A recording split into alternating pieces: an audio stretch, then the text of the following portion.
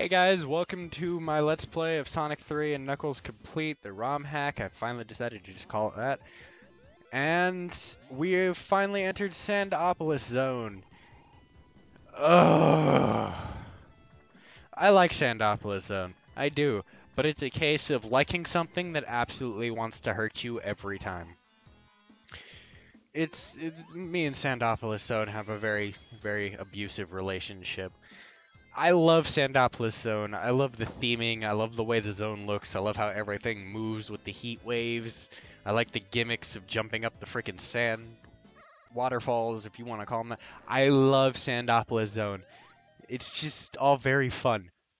But it is such a pain in my ass. Oh, sweet God. I have never before, with the exception of maybe Death Egg Zone, had so much of a love-hate relationship, had so much of an issue with a level. Carnival Night Zone is an issue because I just can't stare at it for a long time, and it's kind of boring. All things aside. Sandopolis Zone, first act is fine. Aside from the fact that it's a little slow in areas, if you hit the repelling gimmick, it's kind of a pain in the ass. Move ahead to Act 2, however, and you're introduced to, well, an entirely different gimmick, and it's kind of a bigger stick in the butt, I guess is the word I'm looking for. So, I'll explain a little bit more about it when we get there. But Act 2 is just not fun. Oh god, it's a maze with a kill gimmick, and it's just... I've had better times getting lost in cornfields. Corn mazes. Mazes. I've had a much better time getting lost in them. But, as you can see, we have gotten 2 of the remaining 3 Super Emeralds, and if we just press on, we will find the 3rd. Well, at least I hope we find the 3rd. Or did we only find 1? We find all 3 in this level, I know that, but I'm pretty sure that was the 2nd one we came to, wasn't it? Might not have been. I might just be stupid. I'm feeling a little stupid. Could be wrong, though.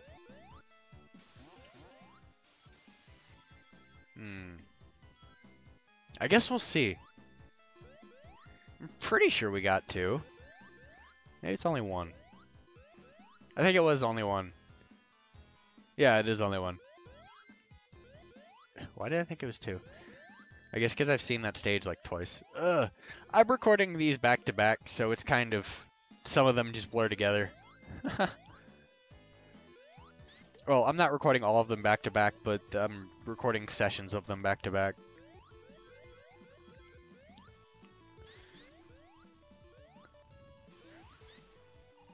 But I do love Sandopolis Zone. The first act's very fun. The bosses are pretty interesting too. Well, the Act 2 boss is interesting. The Act 1 boss is... it's something. It's definitely something. The Act 2 boss is fun. The Act 1 boss is definitely something. And the Act 1 is more fun. And the Act 2 is kind of a pain in my ass. It's all very, very interesting. To me. Probably not to you. To you, I probably just sound like a rambling idiot. I admit, I am. But you're watching a rambling idiot, so...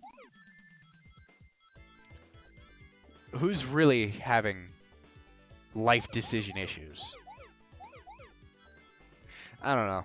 It's 7 in the morning. Almost pushing 8, and I've been up all night. Oof. Sleep is for the weak. And so is underwear. Or was it pants? I'm pretty sure it's pants. Pants are for squares. Just like math. Math is for squares. Math is also for circles and spheres. And landing rockets on the moon. You know, that's another game I've considered playing on YouTube is Kerbal Space Program. I'm not that great at it, but I do tend to make my crashes pretty big. So, it might be fun to see. I don't know. It all depends on who would be interested in watching me crash a bunch of really, really insanely large things into the planet. Probably more people than I'm thinking, but I mean, I don't think that often. That's what got me in this mess in the first place. And with that, we are 6 Super Emeralds in. Oh, we are almost done. We're going to have all 7 Super Emeralds, and then we can turn into Gay Pride Sonic. And we gotta continue. And it went bling. And it's blue. And I think the last one we have to get is the silver one. You know, the Chaos Emeralds have never stayed a consistent color. Some of them have, not all. Like, sometimes there's 2 blues, sometimes there's only 1. Sometimes there's a dead me. Wow. Sometimes there's no silver one. I think there was a pink one once. There's always a red one, there's always a blue one, there's always a green one. I don't think there's always an orange one, though.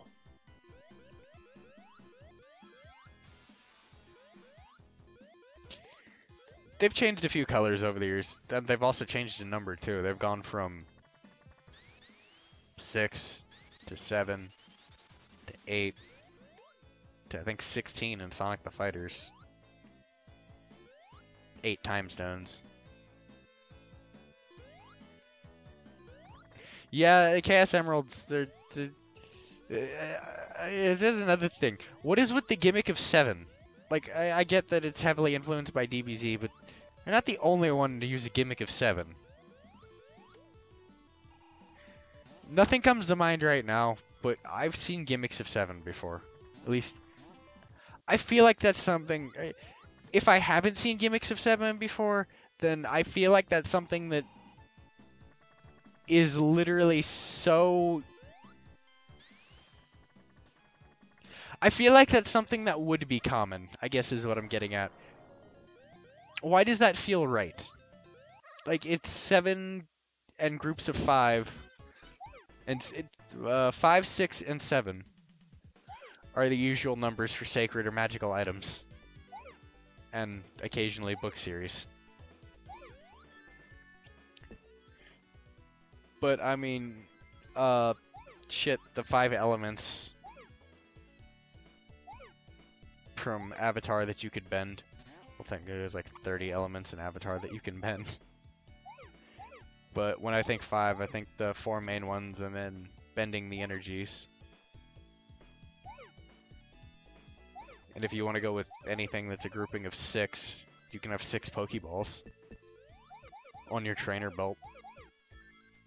You can have 6 Yu-Gi-Oh cards in your hand. There were 6 Chaos Emeralds originally.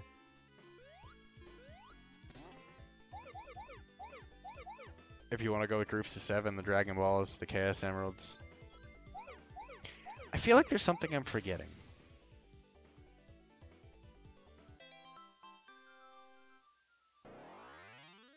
The Namekian Dragon Balls, the Super Dragon Balls, those count, right? I feel like there's something I'm forgetting, but... Like, seriously. Something else famous that uses a lot, that uses 7 in its sacred items, but I can't... For some reason, I want to say the 7 sacred swords, but that doesn't sound right. Unless... The 7 seas! I just thought of that. Yeah. The sacred holy seas to fishermen. It's a 7, it counts. Because I said so, and this is my list and my bitchy complaining rant that doesn't make any sense. And is completely trivial and probably not even true, but I'm complaining, damn it, so... Yeah. The 7 world rings, that's a Sonic thing. The 7 soul emeralds, that's a Sonic thing. But, you know, okay.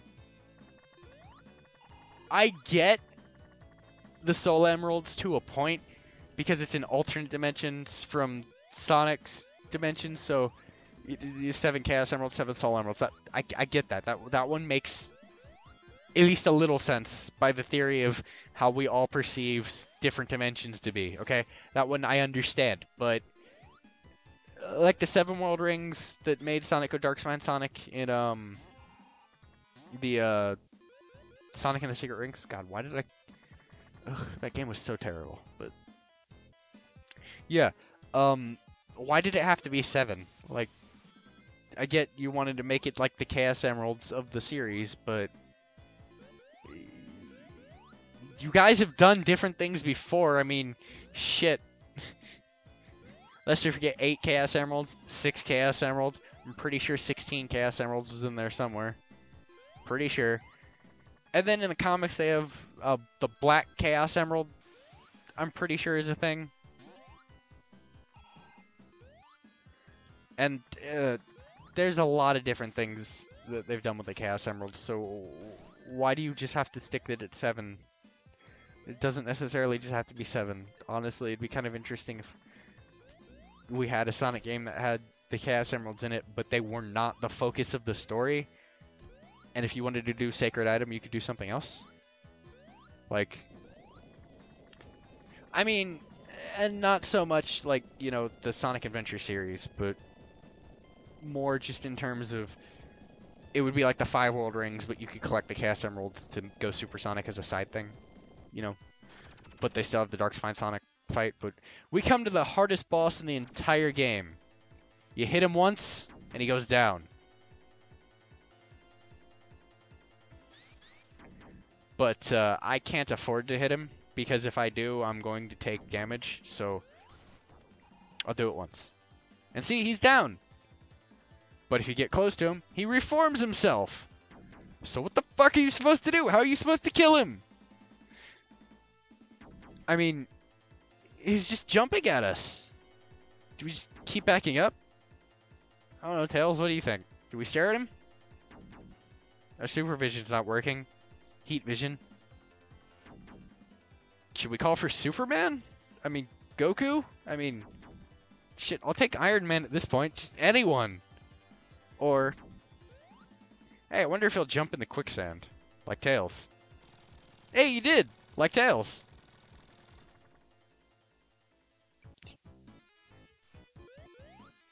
Bye, Tails!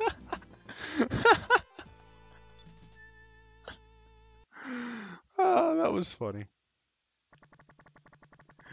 When I first did that in game while I was recording, I laughed really hard. I actually paused the game and had to cut it there in case you didn't notice, because I was laughing. I couldn't focus. And I died a few times as a result.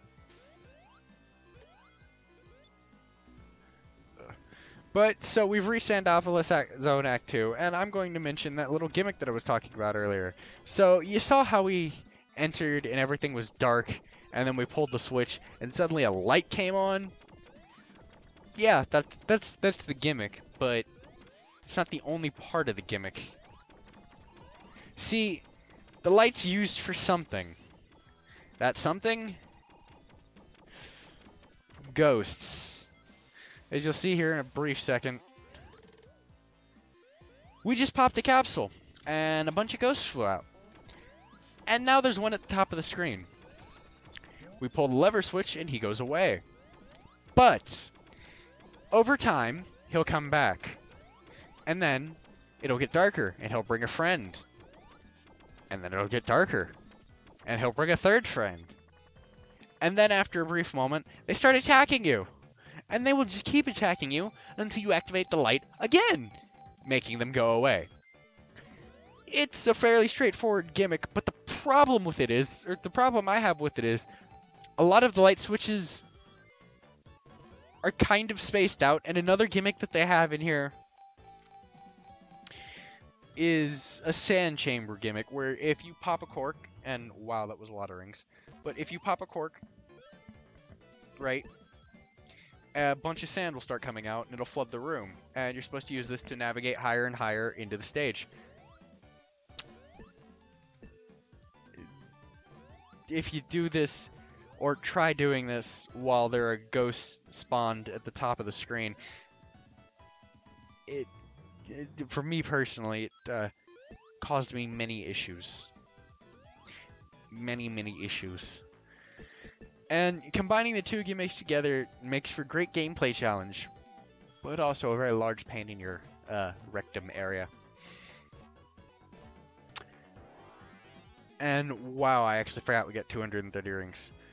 But you want to see you'll want to see hypersonic. You'll want to see hypersonic. I know you want to see hypersonic. You'll want to see hypersonic. You're gonna have to wait. I don't feel like it right now.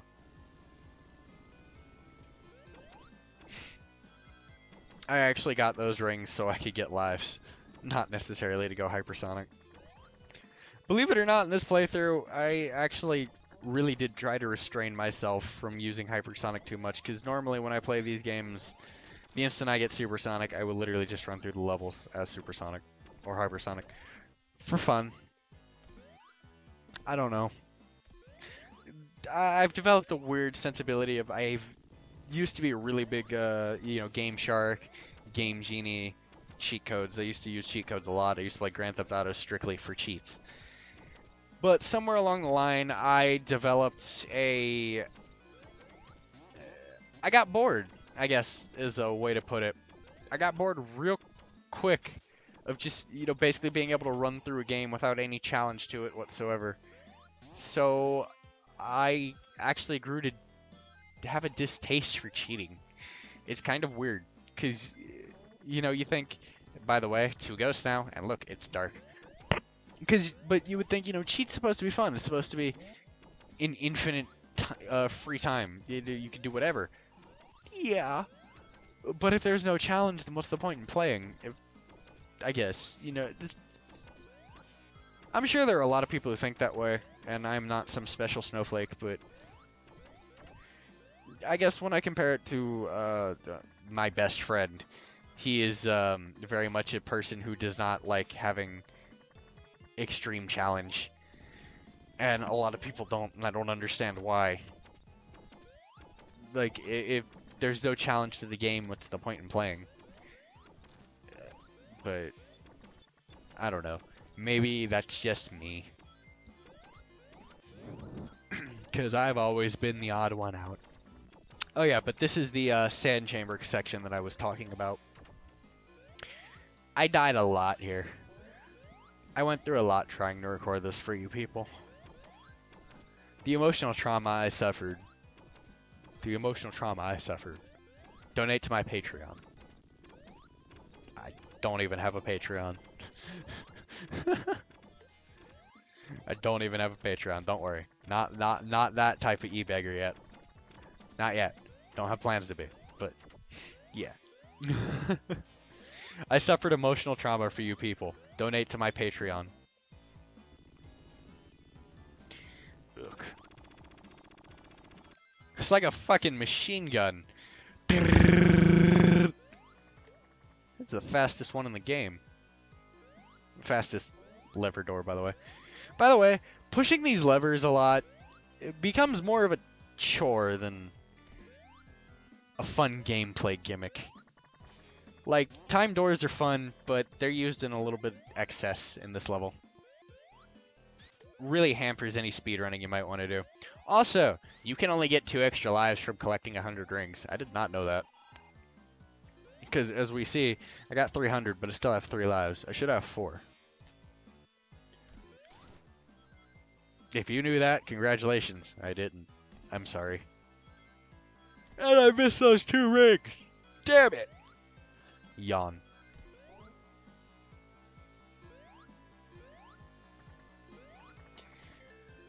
Although, thankfully,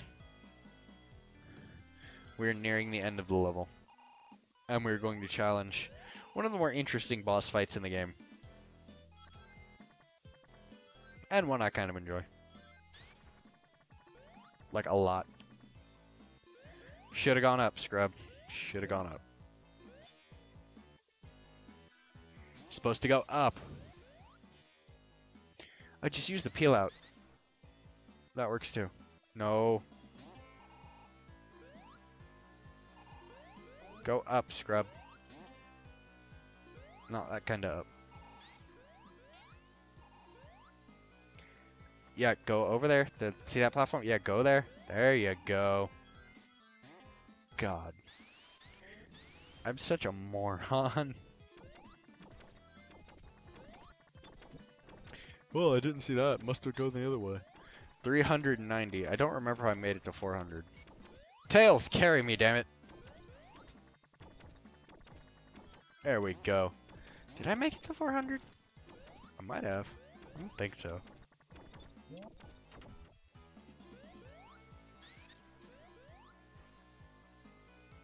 No, I did not.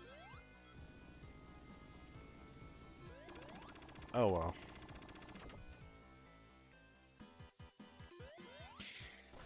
I'm gonna cheese this boss fight, man. Oh. I guess it doesn't work like that.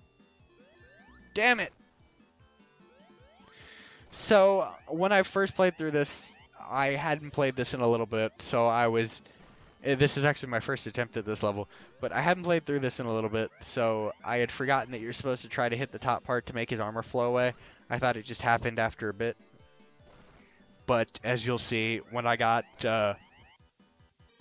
pushed near the when I got pushed to the edge of the screen, I started to figure stuff out. Because as you'll see in a minute, I run over and he basically corners me against a wall. So I have to start playing smart, or I have to start being really aggressive with trying to take him out. Because as you'll see in a minute, we're quickly running out of room. Like, fast. So, I decided it's time to do or die. And, I mean, invincibility frames abuse. It's a great thing to use, especially if you're terrible. Also, having tails can be really useful because he does tend to get, even if he can screw you, he can occasionally get some really, really nice hits off that you couldn't get normally. So, it'll help double up your damage. It's not often, but it does happen. Like it just did, as you saw. But I hope you enjoyed this, and I'll see you in the next episode, where we tackle Lava Reef.